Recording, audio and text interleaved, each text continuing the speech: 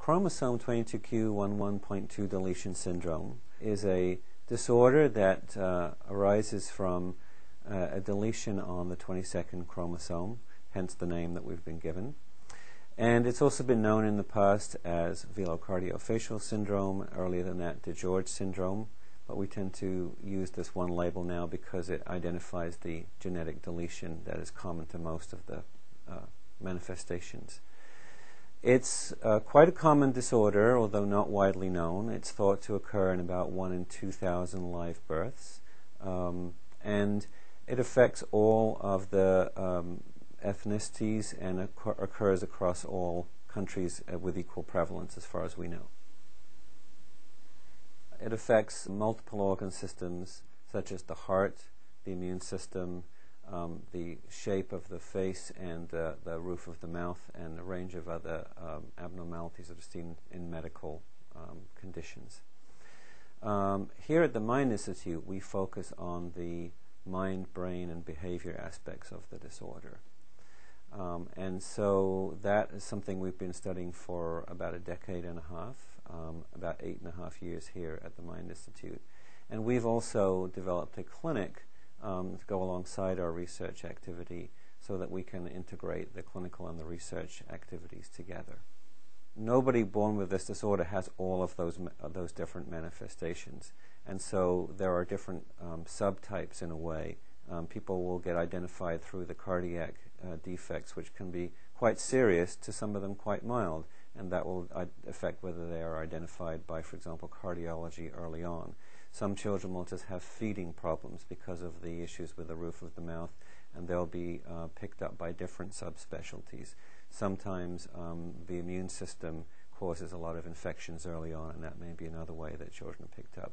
Other times it will be a geneticist who will look at the child and maybe see the facial appearance, and that's one of the ways that children can be detected. And some children are not detected until much later on. One of the other characteristics about the disorder is that children have a range of intellectual capabilities. So typically in this population, children will show mild intellectual impairment, what's often called the borderline impairment. So they're much less affected than, for example, a child with Down syndrome.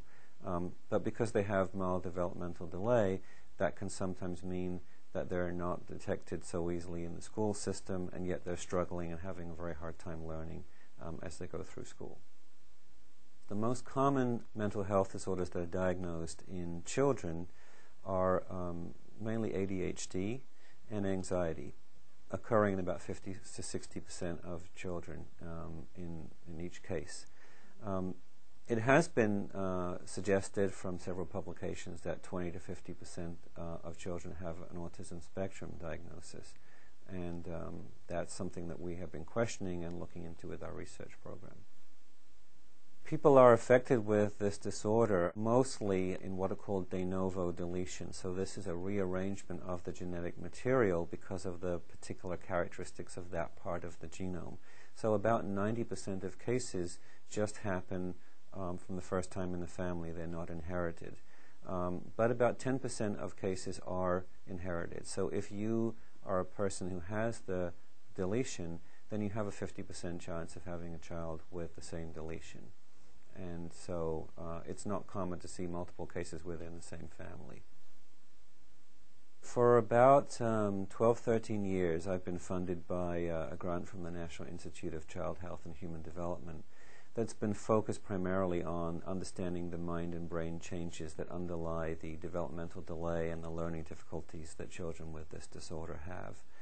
And as I moved my research project here to the Mind Institute about 8.5 years ago, and really the special circumstances of the Mind Institute provided a really unique opportunity for us to integrate clinical care and basic research together.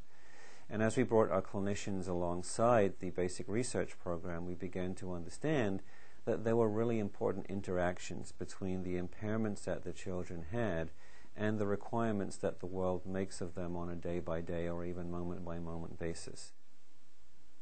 We've started to use a term that we've been calling here copers and strugglers. So we've been talking about the fact that we're seeing children who, irrespective of their intellectual development, are actually coping very well because their capabilities and the demands that are required of them are very well matched.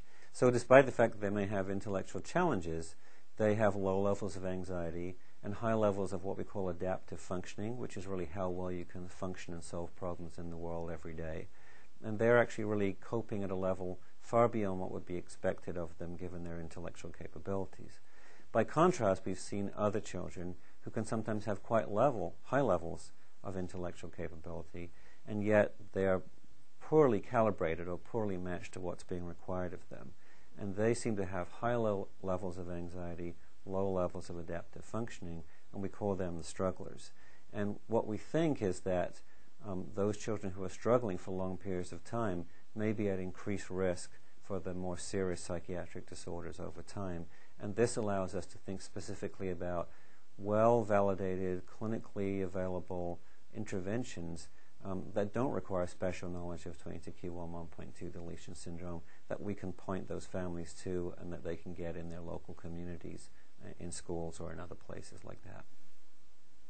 Critical part of our research is to be sure about identifying what the actual impairments are that are causing those presentations that appear to be like that. And we have a number of hypotheses. So they have to do with, for example, the level of language capability that they have, the conceptual development that they have that enables them to understand things like indirect speech or, for example, metaphors that people use.